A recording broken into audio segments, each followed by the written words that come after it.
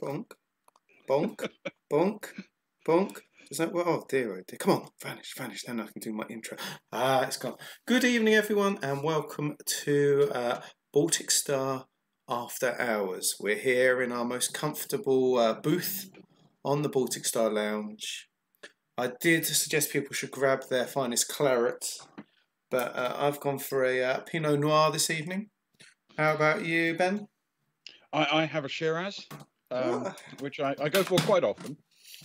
I feel we've both gone down the sort of the summarier route with regards to red wines this evening. It feels right. It's quite warm here in Faversham a bit. We had a storm last night, but it didn't break the humidity, so it's still quite warm, which is nice. I mustn't complain about the warmth. Winter's long enough. But I say that's all theoretical because we're up here in space, of course, in the Baltic Star. Yeah, all we can say is that whoever's responsible for the air conditioning, and we'll be getting to that later, has clearly fallen very, very short of expectations. So I've got a couple of prime suspects for that. So for those of you that haven't joined us on a Thursday before, or joined us at all actually, my name is Luke. I'm in the bottom right. I've just frozen on the video, but when I come back, hello, there I am. Yes. And next to me in the plush red corner is our GM extraordinaire, Ben. And on a Thursday, we don't live play. Live play is on Friday at 10. I've got to update that. It's 10:30, not 10. Tonight, we just chat about things. Generally, we chat about the adventure, or we chat about Traveller, or Sci-fi. Tonight, I'm quite excited, actually, Ben, because we're digging into our own lore, really. We are, yeah. We don't actually do this very much, partly because there might be campaign spoilers, but also because, we slowly cover that during the campaign. But we do have quite a tapestry of NPCs that we haven't really discussed in detail. Most of what we learnt about them was before we started streaming. So we're going to try and catch up a bit on some of their backstories. I think some of you that have watched for a while now will have heard us referring to different NPCs throughout it, whether it's Sammy sort of either talking to them or about them or sort of joking about it or something. So who have we had recently on this planet? We've definitely had Sammy. We've had Rose. Rose has been down. Mm-hmm. Ewan's favourite, of course, Rick. He loves Rick. It turned out today it's his favourite character. So there you go. He loves Rick. a bit too much, I feel. So they've definitely been down, but I think people won't necessarily know who they are, what they do, anything about them. Yeah. Okay, so let's start then to help people orient with a little bit of the backstory of the Baltic Star itself, so that we can identify those that were sort of there at the beginning and those that came along a bit later. So the original purpose of the Baltic Star was, it was an old liner, which was fairly trivially converted, not a major shipyard job, into a sort of research ship, by basically painting everything in beige and keeping everybody calm while they were going to be on it for a very, very long time. And, a few minor changes in the lounge to make it more suitable to presenting findings and creating the option for a symposium or whatever there as they travelled. And it was a scientific research expedition. And the idea was that it was going to go to places that were already known about. They already had people living there potentially, but actually do a more rigorous examination of the geology, the biology on those worlds. And accordingly, they recruited some crew to run the ship and some, you might say, expert scientists and researchers. And those people were going to go on the Baltic Star on this mission. And the mission itself didn't last very long because shortly after it set off, the funding was pulled, which I'm sure you remember well. Oh, those pencil neck desk jockeys. So, accordingly, the travelers, the PCs, made an executive decision, one might say, to pretend that the ship had somehow vested to them, and they would now try and use it as a trading and exploring vessel of their own and carve out their own life. And so far, at least, nobody from the original expedition has come and demanded their ship back. We're firm believers in possession being 9/10 of the law, I believe, and probably bordering toward 10/10. I know that's true of Stefan. I wasn't aware it was true of all of them. I think Kara would definitely be doing it out of a sense of doing something good, creating a wonderful place for people to come and sort of stay with us. You know, a community feel. I feel, yeah. And I mean, it has been a fairly eclectic mix. So if we start with, you want to start with the crew before the scientists, or the other way around? Let's go crew and then scientists. Crew first. Okay, that's fair enough. All right. So let's start then. So I don't skip anyone, I'm going to suggest we do this in sort of alphabetical order of first name. Otherwise, we'll miss someone. Do you see what I mean? That's always the case. Oh, there he is. So we're going to start with the glorious individual who is Gerg Sutter. Gerg Sutter. Now, Gerg is the medical officer, and he is not a particularly impressive human being, it has to be said. I think he was described to you guys as basically a glorified medical student. Poor Gerg. He's very fresh out of out of training. He is not without skills, but he lacks the sort of high-end stuff that you might need.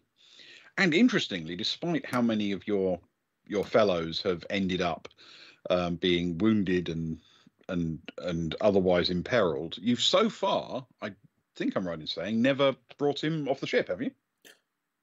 No, I'm trying to think now. I've just loaded up the old list of that encyclopedia thing I was working on from everything you gave us. I've got a feeling he might have come on something, but we never invited him on anything. If that makes sense. He's just an unwanted character. Yeah, it's fine. It's loading up. It's going a bit slow today. I'm blaming the storm. I mean, the most likely place he'd have come, but I don't think he was one, was your sort of field trip to Earth Park, where you brought down quite a lot of people. Yeah. But I have a vague feeling he wasn't one of them. I think that was Rick and Rose and Sammy and Johnny. Yeah, I think Gerg was part of our first plan to get Sever into Earth Park through nefarious means, sort of sneaking him in. I think he was going to be sort of the next batch of people through the door to sort of get them used to groups of us going in, sort of thing, and sneaking Sever in with one of them sometime. I found out Gerg Sutter came down to both missions of Tufa, both halves of Tufa. Did he? But that was down to you and not us. That would have been that would have been with the squids and the rats. You're right, squidlings. Yeah. I like Tufa. I think that was a fun world to explore. Tufa was good, and I think, although he's not like a biological scientist, I wouldn't be surprised if with a medical officer wanting to be present for sort of an away mission, you know, Star Trek style, or sort of once he's seeing there's living creatures there and we're going back, sort of being around for the second bite of the cherry, as it were. So I'm not really surprised he came along. No, it's certainly not impossible to imagine him turning up. But yes, I think I think you're right. I think I sort of assigned him to that one because that was still back in the days when you were doing, scientific missions, um, which has been a while now. Those halcyon days of science. Yeah. Gathering samples from everywhere. Yeah, absolutely. But Gerg is a member of the crew of the Baltic Star. He's one of the sort of standing officers on board the ship. And despite his inexperience, he could theoretically be useful for various things when you encounter people with injuries, perhaps, which, to be fair, you do have at the moment a couple of injured characters. So it's not impossible that he would be useful. That's true. Stefan's not going to... He's got a lot of getting better to do with time. So it'd probably be worth a trip to the infirmary when we get back up there, I guess. Yeah, I mean, Stefan and Zoe are both injured. Yes, but we can't really talk too much about Zoe because she's a bit more plot relevant, if you know what I mean. Yes, and she's an awkward... She's Zidane, and Zidane are mysterious. Who knows what on earth? They might have 17 hearts for all I know. I've never read the Alien book, so she might grow stronger through injury. Who knows? Grow extra heads. Exactly. Yeah. Wherever there's a wound, a new arm comes out. I don't know. They're mysterious, creepy creatures. Okay, so moving on from Gerg. Who's the next one we've got? Oh, the next one. This is another one actually you haven't spent a lot of time with, but Kron Sarama. We haven't. I don't think we've barely spoken to him. Now, because of that, you actually know very, very little about Kron, but he's been a consistent presence on board the Baltic Star since the very beginning of the mission. He was again a member of the original crew. He was one of those who was recruited by for the scientific expedition to act as a regular member of the crew. And these liners run on a fairly small full-time crew, and Kron is the second officer, the sort of third bridge officer, if you see what I mean. But he's a fairly experienced chap. I've just got to check his bio quickly because I don't want to sort of get anything wrong. Okay, he was the most recent of the members of the crew to sign up, and was assigned specifically by the mission sponsor. He was chosen by the people who were funding the original mission, and he's a very experienced, very competent, professional sort of guy. He's one of those people who completely puts you at ease the moment you meet him. He's think like a sort of experienced NCO in the military, or a thoroughly competent tradesman or professional. One of those people who, if he was your doctor, you'd know as soon as you walked in the room that you were in good hands. He'd seen it all before. He'd done it all before. He was, he was a very, very safe pair of hands. And we haven't even bothered talking to him. We're idiot. As soon as we get back, we need to have a little party for Kron Sarama. I looked in the notes, and the first time we met the crew, we chatted with Rachel Axis, who we're going to come on to because she's the first engineer, and we chatted with the captain / astrogator. I guess because they felt like the right people. But that is always the case. Always go for that NCO. They're always the one in the know. Now I'm feeling we've missed out. We need to get on board with him. I'm liking him. Yeah, and I mean he is extremely well bedded in with the crew now. He's sort of very, very well liked. He's one of those people, I suppose, in a small team like this. even in a very, very small team where everybody relies on each other, there's always some, like a go-to guy. Mm-hmm. He'd be one of those people. He'd be the first person you talk to in order to make sure you were doing the right thing or you were approaching something the right way. He's got a very level head on his shoulders. But his background you haven't explored at all. You don't know anything about who he is or his reasons for signing up with the crew originally, or his reasons for sticking around after the mission changed. That is true. Yeah, because to be fair, after the mission changed, and we personally as a group of PC, so this is before we started streaming, so anyone watching, bit of backstory, I guess. After the science mission fell through and the funding fell apart, we sort of almost had the decision as a group, like you said, what we can do with the ship. And at the time, we'd just gone into orbit around. Would it be? We've gone into the space station where we met Boo Pants for the first time. Anton Fess? Yeah, Fess. When we met Stinky Fess for the first time. And that's when it was all falling through. And that's when we met Zoe. And Zoe offered us the job. And that was kind of... So we had to sort of do this, transport some of her crew to Kigarisa. But then that's kind of where we split from the Baltic Star for a while. For like, in-game, it was like a decent amount of time. It was like a few weeks, wasn't it, I think, ultimately. Oh, yeah. It was a double jump. So over a month. And we sort of left the crew to transport a couple of passengers around and sort of do what they wanted, really. And none of the crew jumped ship. So, yeah.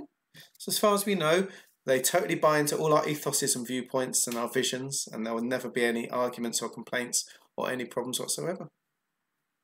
To be fair, you do ply them with an enormous amount of alcohol. That's true.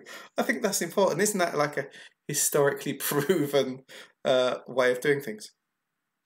Yes. Yeah, broadly speaking. Especially in the Navy.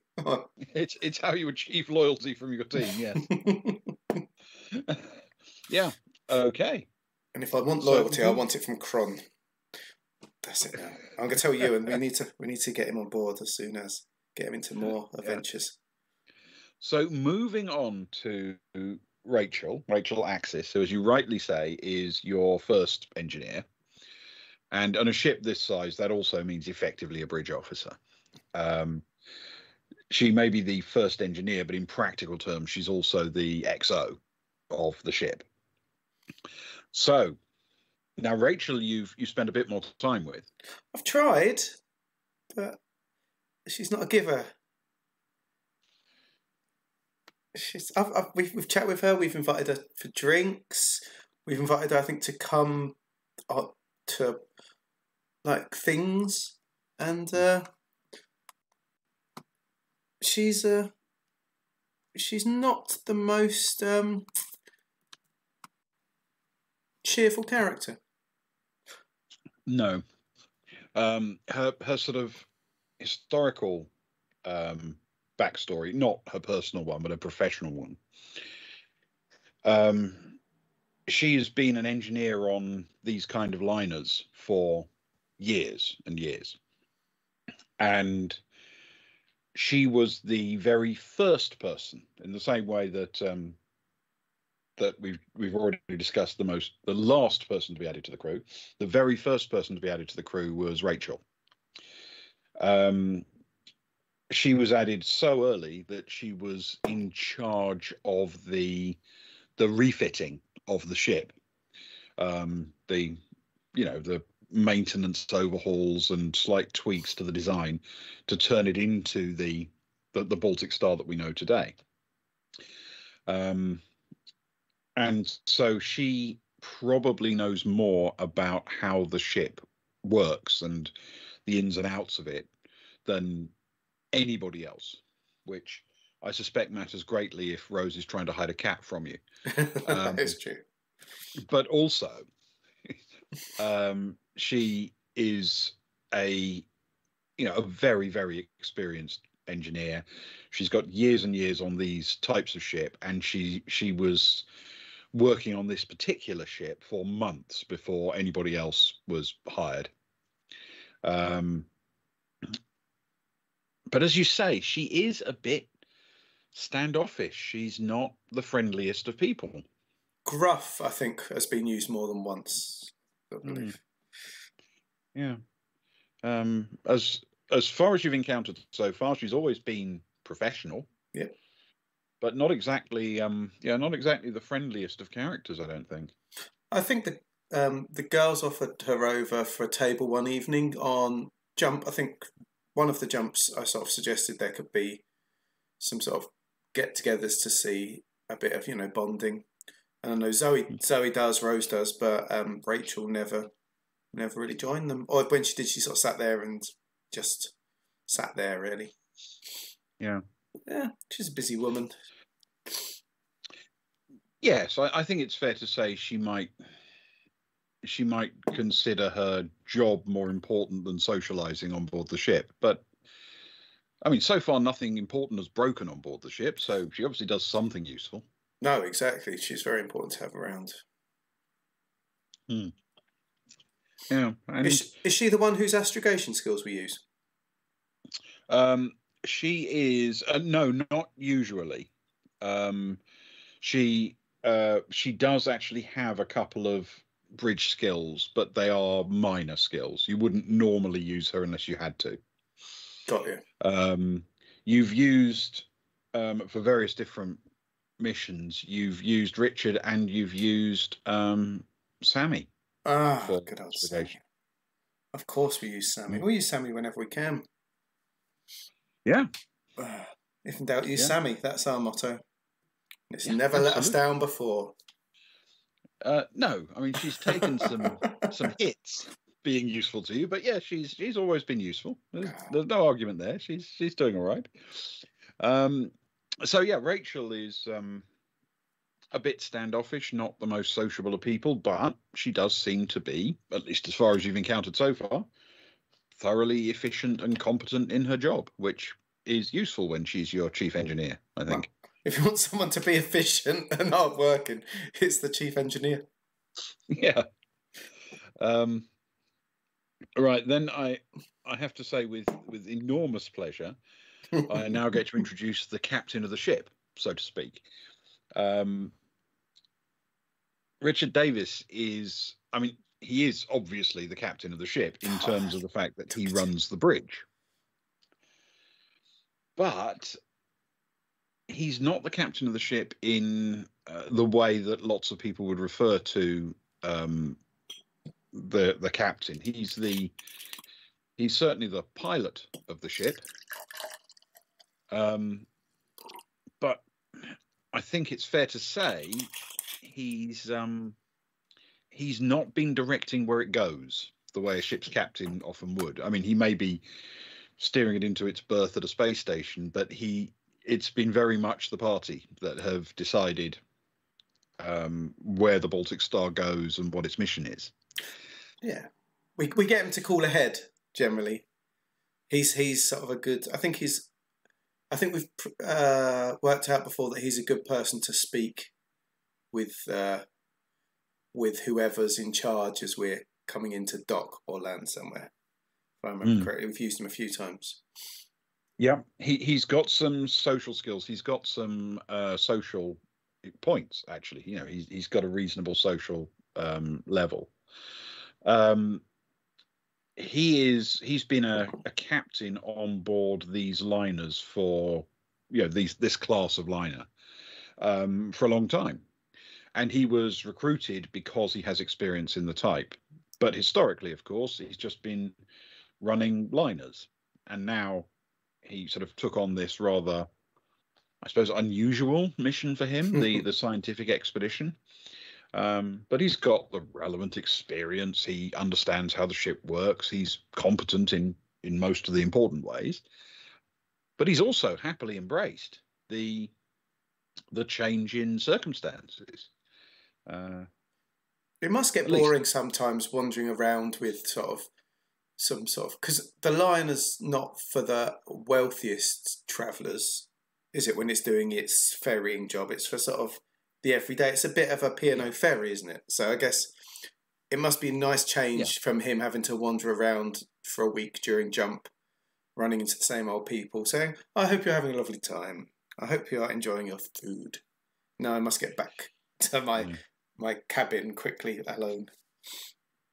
And let's change. I mean, I can imagine that the thought of going off on a scientific expedition was probably more enticing to him than the rather more random travels since. Because he's being used more now as just a pilot and bridge officer.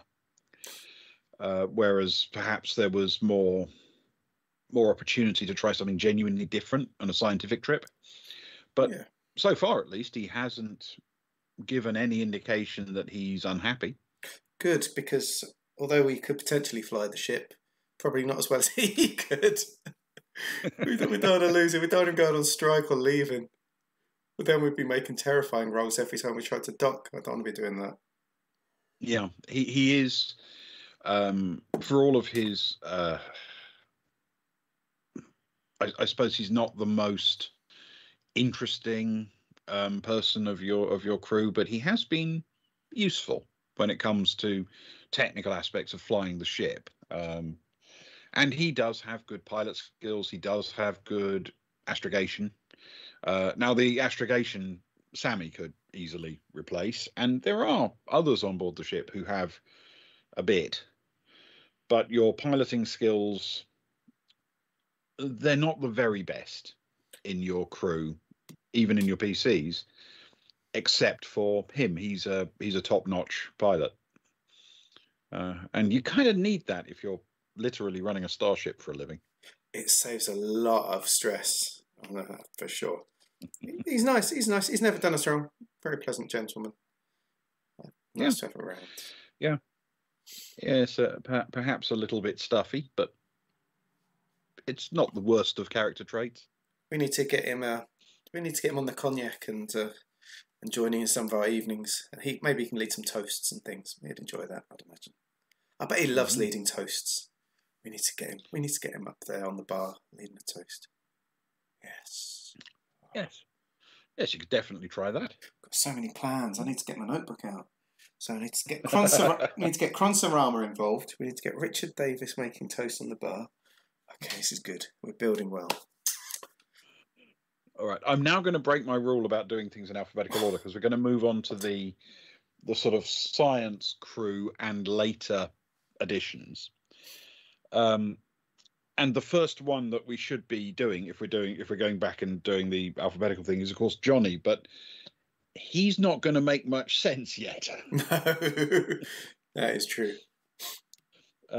So I feel we have to start with Rick. Ewan's beloved Rick. Yeah. Now, Rick is one of the more enthusiastic characters, it has to be said. He loves it. Yeah.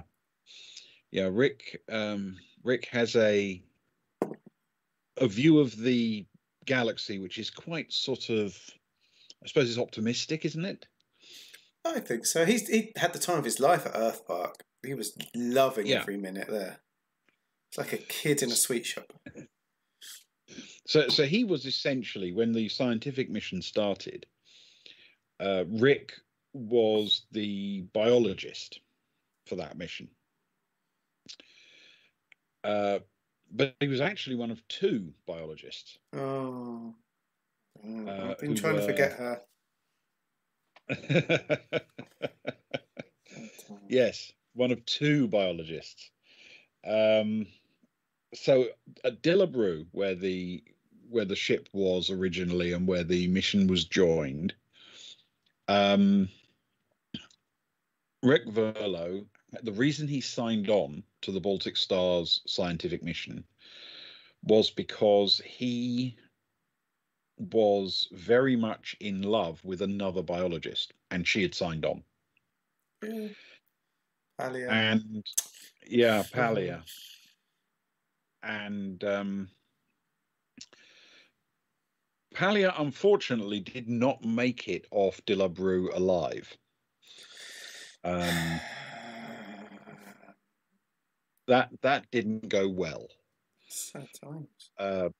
The story of that is that Agnar was just leaving the military after a very distinguished military career, and as one of the treats for his demob, he was given a chance to go on a sort of part safari, part hunt on the surface of the world. And there they encountered a group of large carnivorous lizard-like creatures called moamps. And, well, Palia was determined to be on that expedition out onto the surface because she'd never seen one. Oh, we couldn't say no. We couldn't stop her. Couldn't stop her. She was an eager thing. She was loving it. Yeah. And well, what are your memories of that actually? Because this is a long time ago. This was right back at the start of the campaign. I remember, if I'm remembering it through Kara's eyes, I woke up very hungover the morning after Agnar's party. Mm-hmm. Dragged myself downstairs to an overly chirpy tour guide who dragged us off through the annoying heat to two fancy kitted out ATVs and two hunky men driving it. And Palia came with us, and all our PCs came with us. And we bumped along over the rocks and, spilling my coffees until we got to some hunting ground about 14 hours later. Did a bit of hunting. All went wrong when someone jumped out and ran after one and couldn't kill it. Came back in again. Then that night, I think we camped. Next day, found some moamps in a cave. Went into a cave. Well, they went into a cave. I didn't because anti-hunting. Right. Anti-hunting. Stayed on board the Kara ship. decided she wanted nothing to do with the slaughter of defenseless animals. Quite right. Quite right. They were doing nothing to me. Even when they attacked us later on, I didn't. But what Soraya told me was they all went into the cave. A lot of a rabbit warren of caves. A moamp warren, if you will. Indeed. And they ended up face to face with a couple of moamps, killing both of them as they were being attacked back. But sadly, Palia got a little bit close for someone whose main skill is taking swabs. Mm-hmm. She got swabbed into many bits, which unfortunately had to be gathered up and put into a black bag and taken back to dear old Rick. Yes, and that was when you first met Rick. Actually, he was waiting for her return back at the domed city. It was sad to see how many messages he'd left her over the last few weeks as well. Yes. It became clear that the relationship was not necessarily completely symmetrical. Mm. He was perhaps more obsessed with her than she was with him.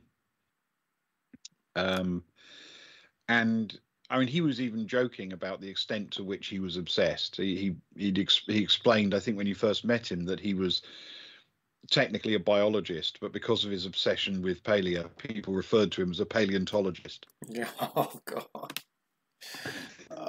Yes, I know it's not a good pun, is it? No. The groans.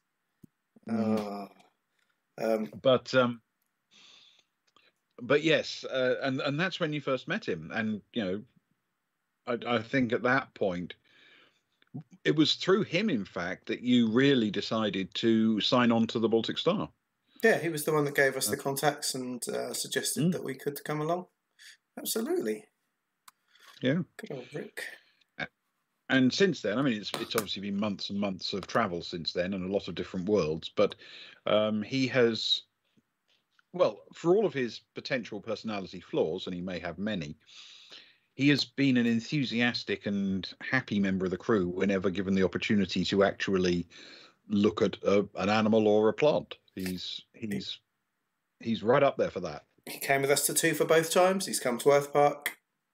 They're the times that suit him, really. He loves it. I mean, he's very excited. He might have been even more excited than Agnar about Earth Park. Yeah, that's difficult. Agnar was trying to catch them all with his little device, clicking them all off. But Rick was really enthusiastic about Earth Park. He loved it. Yes, I think he'd have happily spent the rest of his life wandering around that forest, the fragrant forest of Earth Park. Wouldn't we all? Yeah, it could be worse. And just outside it, big barbecue pit, Shakespeare being performed. You know. Oh yes. Feeds every part of your senses and your mind and body. That's why we got annual passes. Absolutely. I feel we could be losing Rick when we take off later. He might just stay. He just stay. Well, I got my annual pass. Yeah, I mean, he is, however, your sort of chief mission biologist in essence. But you don't really have a biology mission anymore, so he's by no means useless. But he is a bit of a specialist where you don't really have that specialized role in the crew. He needs reskilling like Sammy. Yes, that's probably true. Yeah, Sammy can do more than one thing. Exactly. Which brings us to another one of... Well, actually, this is the first... No, we should do Sammy first. Sorry. Let's do Sammy because she was the other one who was part of the science mission from the very beginning. Yeah. Ah, there she is. So we should definitely do Sammy first, I think, or next rather. We're way past first, I feel. I feel. So why is it that Sammy has become everybody's favourite? It's like how football teams get a cult figure for no real reason. I think I can place where it mainly came from, though. And I think it was Brightsea Starport. Okay. She came on the Twofer mission. She was the one that was very keen to jump into the water and swim around in the mid, like with no equipment. Like, hey, look, this big old borehole on a mysterious planet that anything could be in. Let's have a jump in and swim around. Yeah, okay, let's join you. Oh, this wasn't a good idea at all. And then she came down to Brightsea because she was part of the underwater expedition there because we were looking at rocks. This is an often forgotten mission in my mind, the Brightsea mission. We borrowed the submarine and we went down to get some rocks for the mining platform. And she came for that. But she almost came along without us asking either of those times. So she sort of started worming her way into our consciousness, I guess.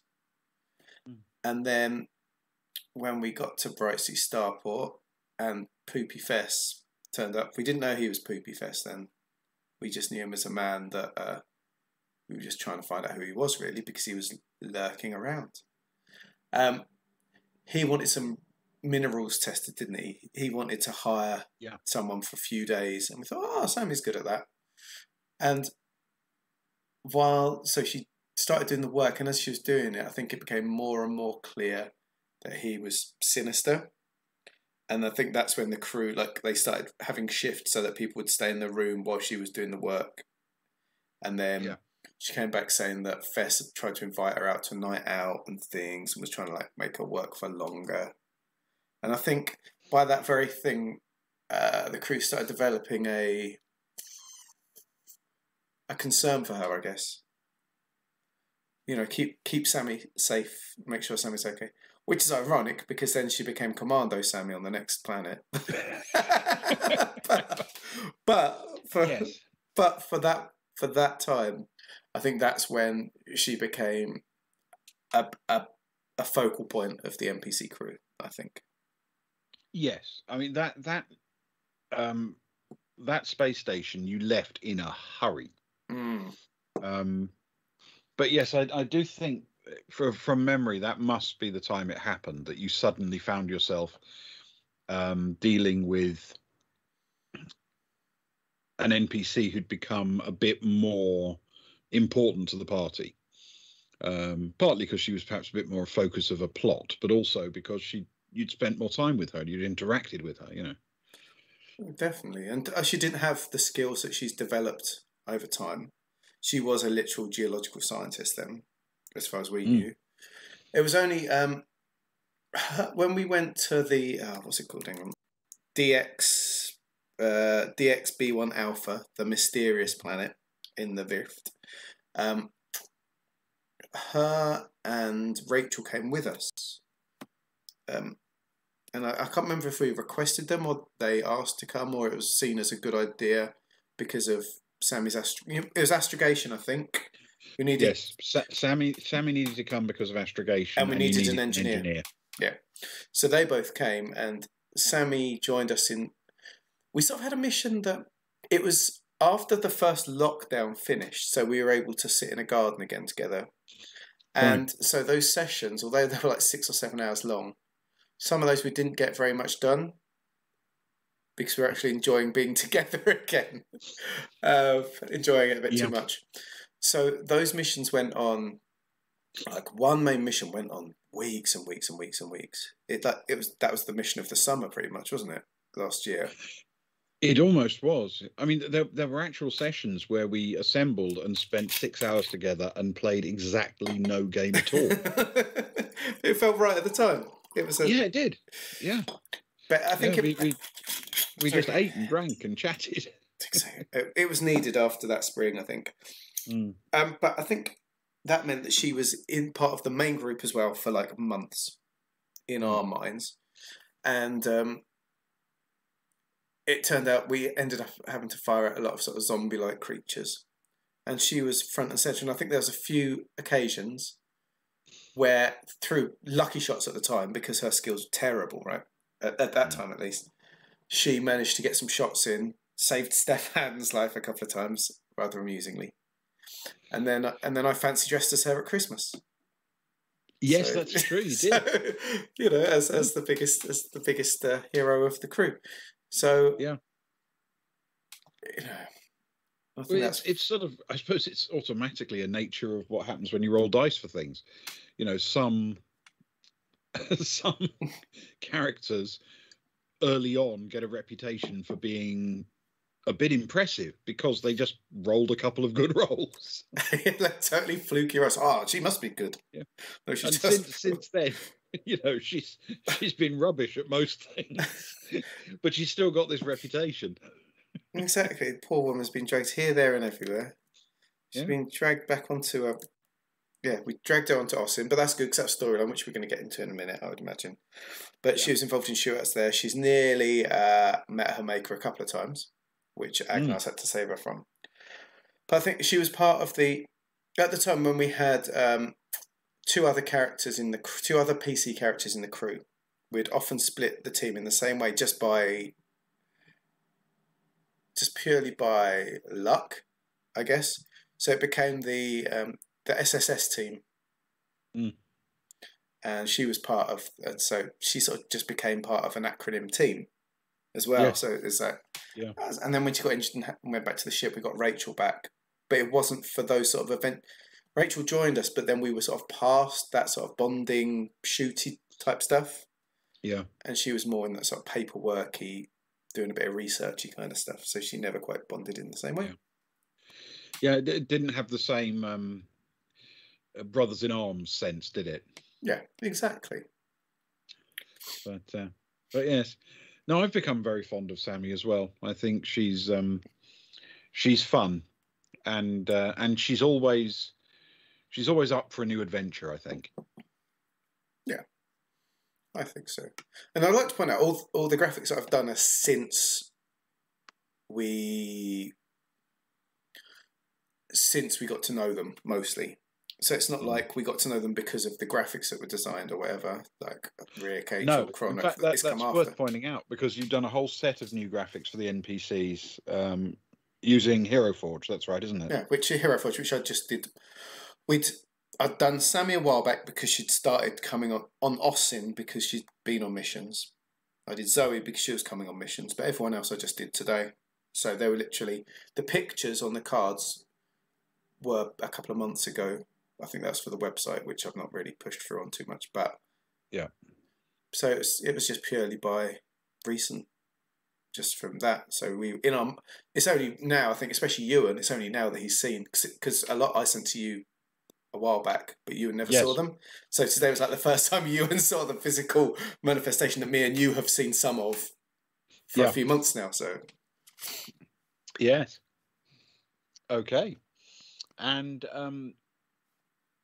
well, the next one we have to talk about, and we will come to Osin, obviously, before we finish. Yeah. But the next one we have to talk about is the amazing Rose. Ah, Rose. I feel a lot of responsibility towards Rose. Yeah. Yes. So, you encountered Rose, in fact, as part of the mining platform sequence. About the same time, in fact, as you blundered into Anton Fest for the first time. It was, yeah. We sort of went down to the surface, then up, didn't we? I think we docked, went down, and came back up again, and there was Fest. Yeah. Fest. Yes. So Rose, she's had a couple of careers. You might say she's careered from career to career. Yes. When you first met her, she was earning her living in the service industries. Yeah, she was on. So,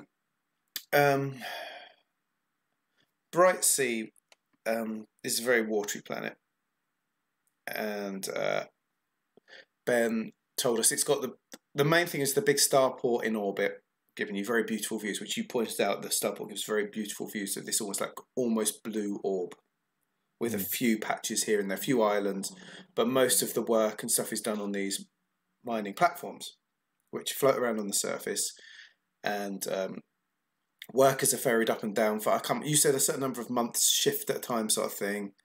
They go down to stand some huts, and they take a lot of subs down to drill for the different metals and ores, and then they spend their months there. That's all sent off on ships. Each platform's run by almost like a platform mum or platform dad, kind of like the boss of the platform, aren't they? And from what you said, it seems to fall on that person's responsibility to make sure that the crew are kept entertained. Indeed. And part of that entertainment when we were there was Rose, which Cara immediately. I don't know if you even meant for it to be much of a thing, really, but that was something I'd zoned straight in on at that time. Mm-hmm. I was like, right, let's get Rose off this platform. Yes. Yeah, it isn't the world's most glamorous profession, but it is allegedly the world's oldest. Mm-hmm. And yeah, you decided essentially, I don't know if rescue is quite the right word, but certainly to give Rose a different opportunity in life. Yeah, she might be enjoying this less in some regards, especially if we get into some scary stuff later on. At least it was sort of secure down there.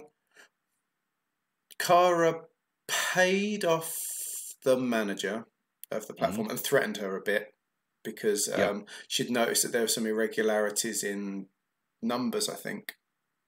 Yep. So she threatened to tell the crew that the boss was taking more money than she should have. I think it was something like that, if I remember correctly. And then she paid off the crew. I.e., look, instead of a Rose for this time, I'm going to give you a couple of thousand credits. So bought everyone off, and then Rose came up with us, and she's stuck pretty close. She's stuck pretty close to Cara mostly since, I think. Yes. Yeah. Cara, I think it's fair to say she's probably the most easily approachable of the PCs. I always think if you met the PCs as a group, you'd sort of be perhaps a little bit wary of Stefan. Mm-hmm. You might even be a little bit in awe of Agnar. Mm-hmm. Soraya, you'd think, she's enormous fun, but it would take you a while to really be one of her people. But I get the feeling Kara's really quite open and relaxed when you first meet her. Yeah, I think it can slide into annoyingly so at times. I could imagine after a couple of drinks, she's that person at the bar that's a little bit annoying, but her heart's very much in the right place, I think. And she is one of those people who, after a few drinks, will probably hold her hands well above her head and scream "woo" at the top of her lungs. Come on, we're going for shots. Everybody's got to dance. Yeah, come on. Drags everyone off. And I was like, no, I just came in for a quiet beer. I'm not having Jägermeister. I'm not dancing. I just leave me alone, Cara. You're doing my head in today. But then you can't stay mad at her for long. Yes. No. I think Rose would certainly be much more relaxed around the women than the men. And Cara in particular would be someone she would perceive as someone a bit like her, someone a bit less formally, rigorously trained and educated, a bit more relaxed and free-spirited, you know. I think so. In fact, the first thing that she did... It's not necessarily true. No, because Cara's quite educated, actually. But it's an art it's an art education, so you can sort of hide it a little bit if need be, to just come across as sort of eclectic. But the first thing we did with Rose was take her up to the starport, and it turns out that she actually knew Zoe, which was actually a bit of an in for us. Because we'd been told to approach this person. It was quite funny because two of us went about it in different ways. Cara just took one of the others sort of went and started questioning went up to a group of guys and started carefully questioning them about who their boss is and if there's any interesting stuff going on, because we knew we had to meet this person. And then Cara and Rose just went to the casino, sat down, and Rose was like, "Oh yeah, I know that person." that's kind of the person you need to speak to. It's like, "Hey, excellent." Yeah. So she knows Zoe. Yes. That's right. Yes. She recognised Zoe immediately. Yes, and this was all tied up with Zoe was able to give you a little bit of backstory about Fess, and Fess was in the process of trying to do something arguably untoward with Sammy, and Sammy was becoming increasingly alarmed, not necessarily as much by Fess as by the way you were reacting to Fess. She was getting nervous about, if they're that worried, I should probably be worried too. Yeah, I think Agnar had she slept in his room one night, didn't she, for protection? I think because they were so. Yeah. I think she had got edgy about it, and he was he'd not gone into full Daddy Agnar mode, but he was still in sort of commanding officer mode, I think, back then. So he took it as his responsibility to make sure she was okay. So yes, yeah, it's actually, to me, it's interesting because this was one of the branch points in the campaign. Yes, we were basically given who do you want to side with. Exactly, yeah, because there was you had no particular reason to trust Zoe any more than you did Fess. No. You made some sort of perception rolls, checks to see how they were and what you could glean about them, but you picked a side basically. And while you absolutely haven't picked the wrong side, you also haven't necessarily picked the right one, if you see what I mean. Exactly. I think it wasn't really a wrong or a right. And to be fair, he's just a sinister man. And I don't know if it's just how you play it and that, but it always seemed like he wasn't saying what he was thinking. His mind was moving at 1,000 miles an hour and was sort of like plotting this, that, and the other. And I think that's what put us off him quite early on, and we just had and I think because we'd bonded with Sammy at that point, and he was coming onto her a bit too strong. Yeah. Like the whole protection thing. And then Zoe had said, like, you know, he can use his mind tricks. He's sort of part of the Zidani, basically the Zidani SS or something, you know. And he's like part of the Gestapo or something. And so we're like, nah. Yeah, the Jarek. Yeah. Yeah. Like, nah. And as far as we know, she's done a runner, but that's all we know. So yes, it was an interesting thing for me. I was genuinely curious whether or not you'd think we can get an in with this guy by basically throwing Sammy at him, and then we can possibly get work and we can get money and all that kind of thing. But you immediately recoiled from him. You thought, no, something's not right here. Yeah, he offered us a bit of work. We got a bit of pay out of it. He offered her more. Yeah. Which would have been a connection through that. But yeah. And I don't feel bad about that, because the reaction that Ewan and I had when we met him again on the Geeker just tells us that I think we made the right decision. Two fully grown men, like made into like babbling idiots, stressed out by a fantastical character that doesn't even exist. Just, I don't know what to do. I don't know what should we do.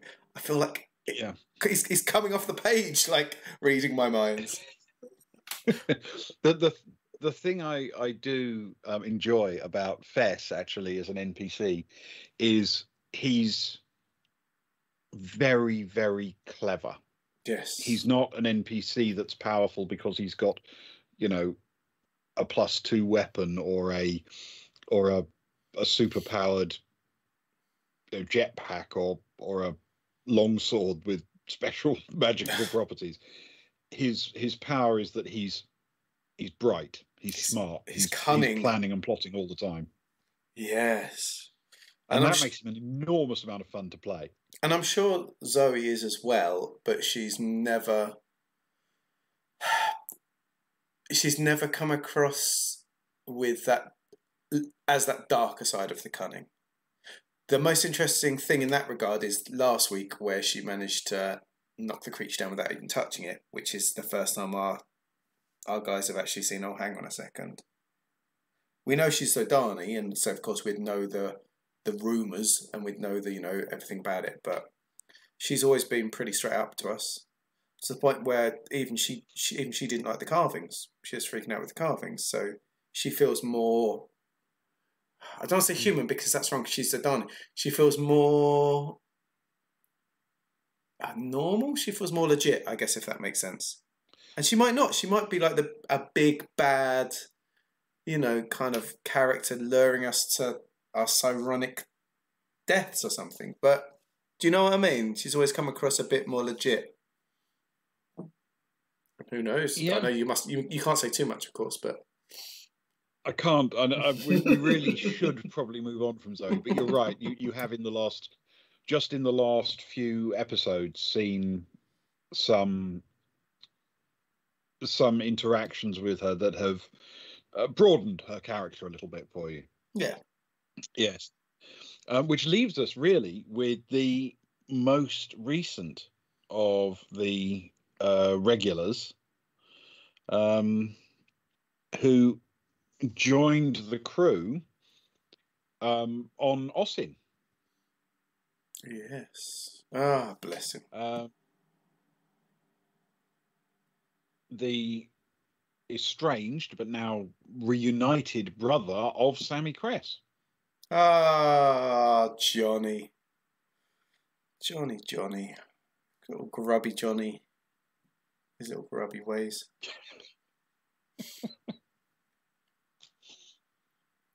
Which we didn't know to start with. We landed on Osim, and he was the first grubby oik with insight to ask questions of, to try and find out anything about what was going on. Turns out his name was Johnny. Yeah. Turns out his surname was Chris. I hadn't seen his sister in years. 2 and 2 was put together. Yeah. Now Johnny had a fairly tragic backstory, and blamed Sammy somewhat for that. I mean, yeah, they had to sort of break some walls down. They overcame it once they reunited, but yeah, it was a challenging childhood, I think it's fair to say. But he proved to be quite useful on Osin. He was a bit of help navigating the politics of the place. Oh, for sure. He was what you might call a very, very low-ranked contractor to the Riftsman's Guild. Just an occasional employee. He always struck me a bit like you've watched The Wire, right? I actually haven't. No. Oh. So it's all about like the drug gangs versus the police, especially the first series. It sort of branches out a little bit. The first series, the third series, but then it sort of changes a bit as it goes. But in that, you have like the big cheeses, of course, the main man. Then you've got Idris Elba, who's like his second in command. But Johnny always felt like the guy that was sat on the sofa, actually in the ghetto, who sort of has a little bit of power over a couple of people, but he's very low down, and he has to question to some sort of low-ranking guy that comes out to sort of take the money and check everything's okay. But he's got a bit of power over like the 14-year-olds that are like, you know, grabbing the drugs from the stash and handing out the drugs. But he doesn't have any sort of real power. That's how I felt Johnny felt, I guess.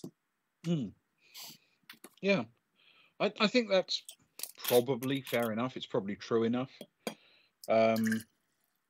He was a very minor character, and as originally written, he was intended to be an encounter. You weren't really supposed to invite him on board the ship. Oh, we invite everyone on board the ship. You know that. I know.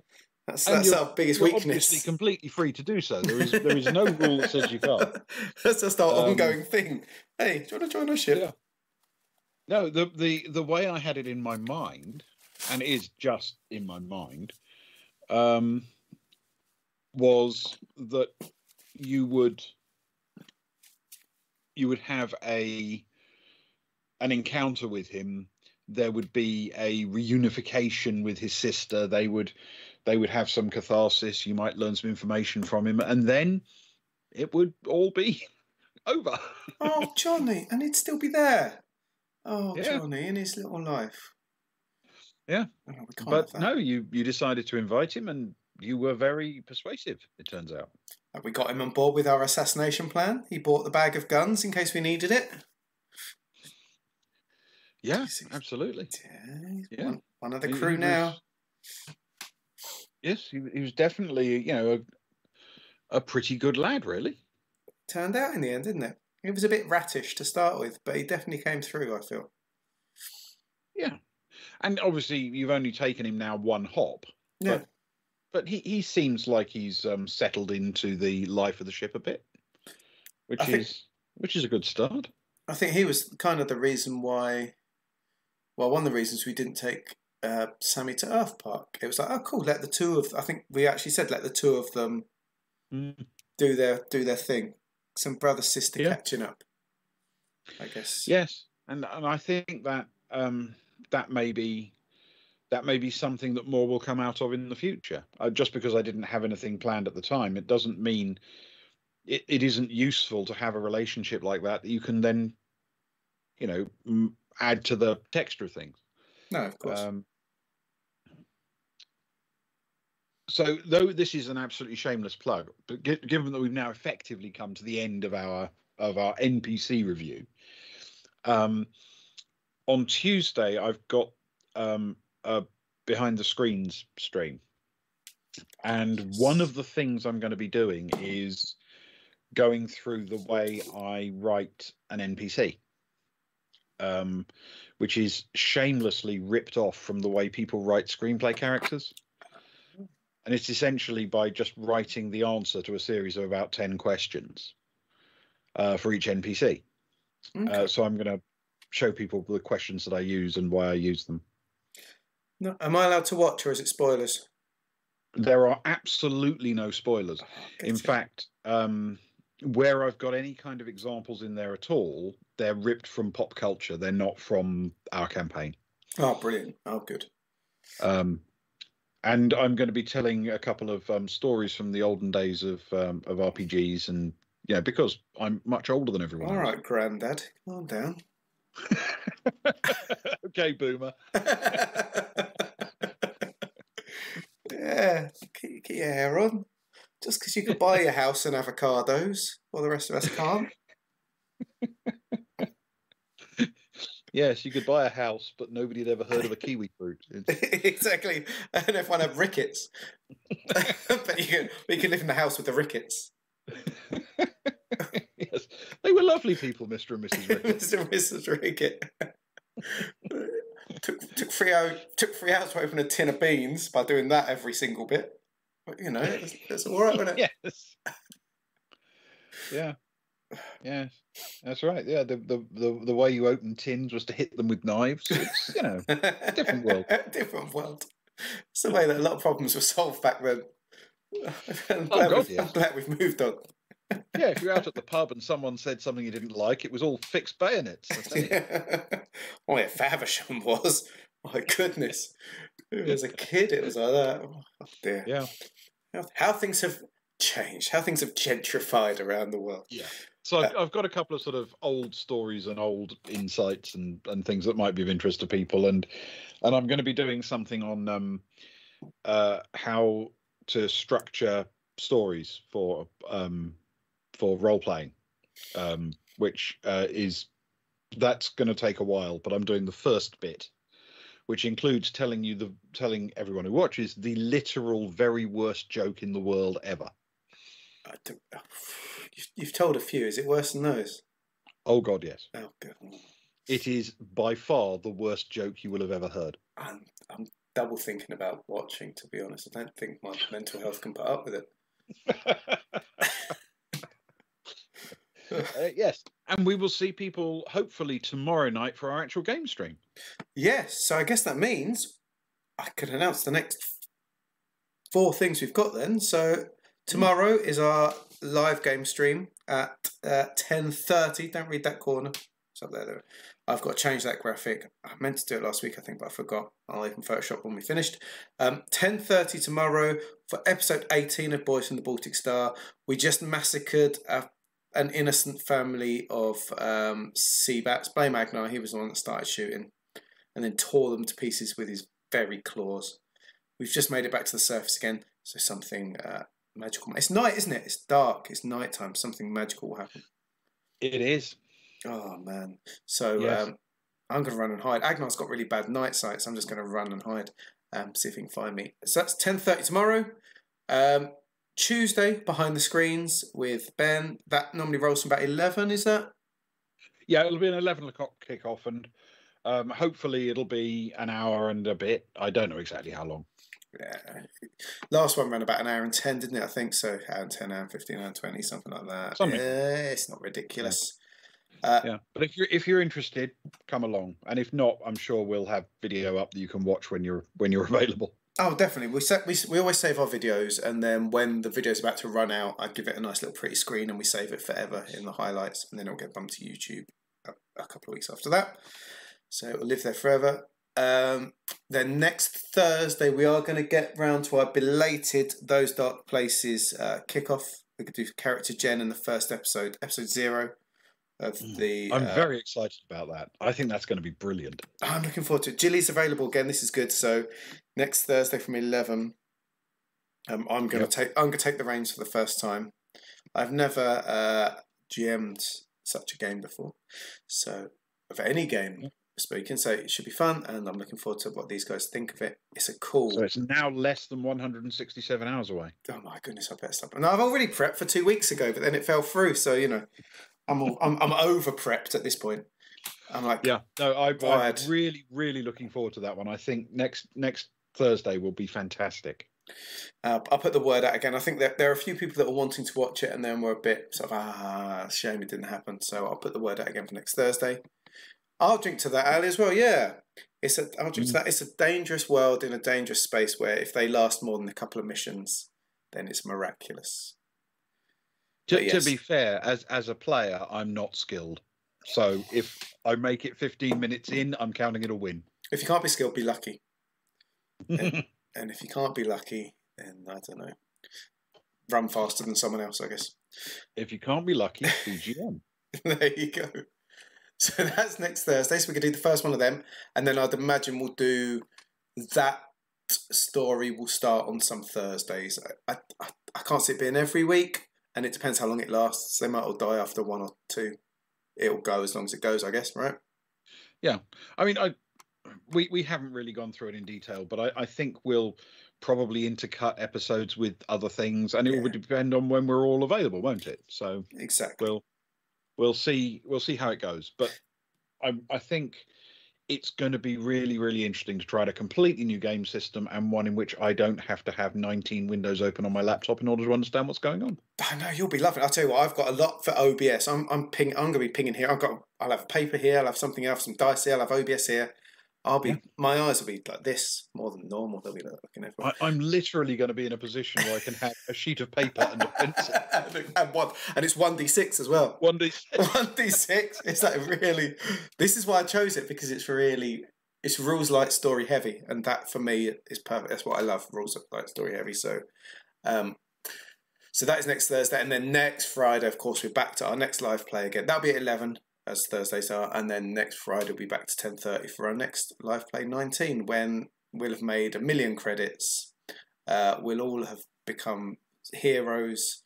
We'll be back at Earth Park again, riding the Megalodon with a saddle into the sunset for magical times.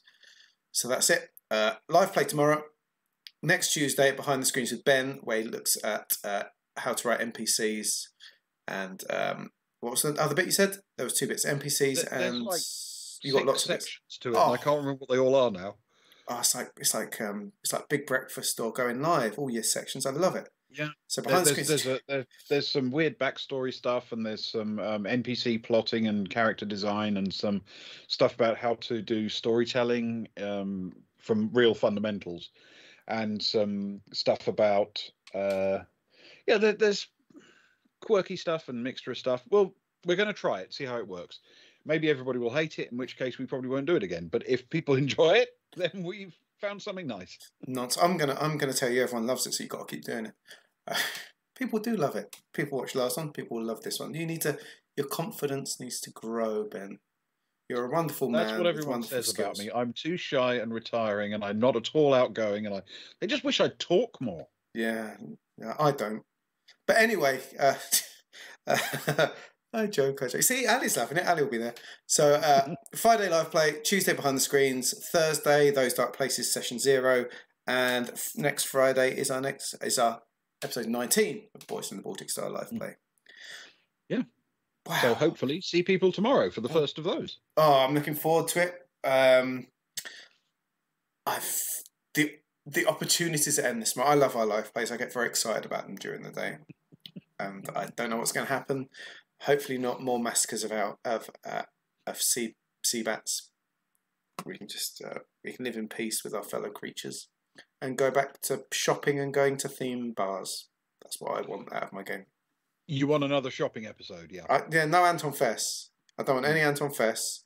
I don't want any spooky wood thing. I want to wake up and it's all been a dream, and we're going shopping. If that's okay with you. It's not, actually. Gases! Anton Fest! Fest!